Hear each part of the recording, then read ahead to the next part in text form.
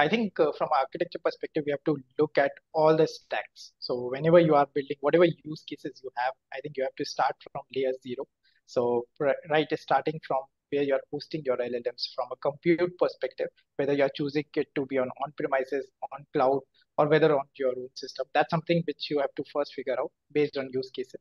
And accordingly, you have to ensure that you have a proper security around that particular network. So if it's a cloud service provider, of course, like the independent security validations and the software reports, the general compliance reports should be sufficient for it.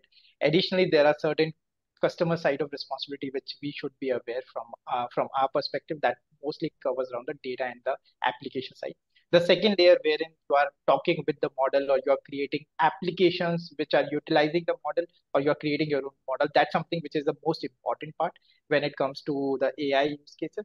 And here where you can take a lot of design and architect decisions right from the start. So not just after creating, but as we say in cyber, like shift left kind of a strategy. So you can start designing your whole architecture from a best practices perspective, and that will involve how you are securing the data, how you are storing the data for the training, where you are doing the training, whether it is happening in a secure environment or not, how you are using the LLM models in order to do the training of that particular data.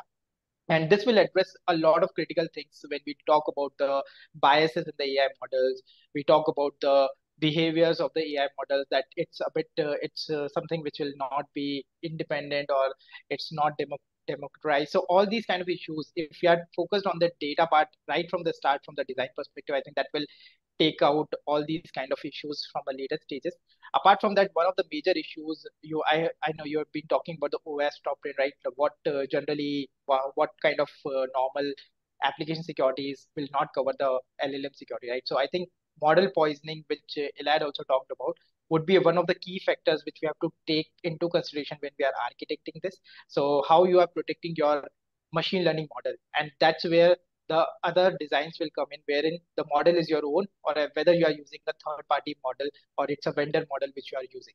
So based on the kind of model which you are using, you have to ensure that you have a proper designs into implemented in your overall architecture. So if you are using your own model, then of course, like ensuring that your model is prevented from any model poisoning, be it from the internal users or from the external prompt injections, which are very much popular from a model perspective.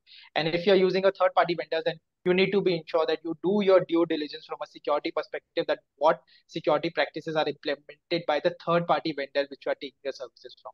So it's not that if you are taking Hugging Face or Chat GPTs or these third party vendors and they are very much popular, so you cannot be just 100% reliant that they will be secure.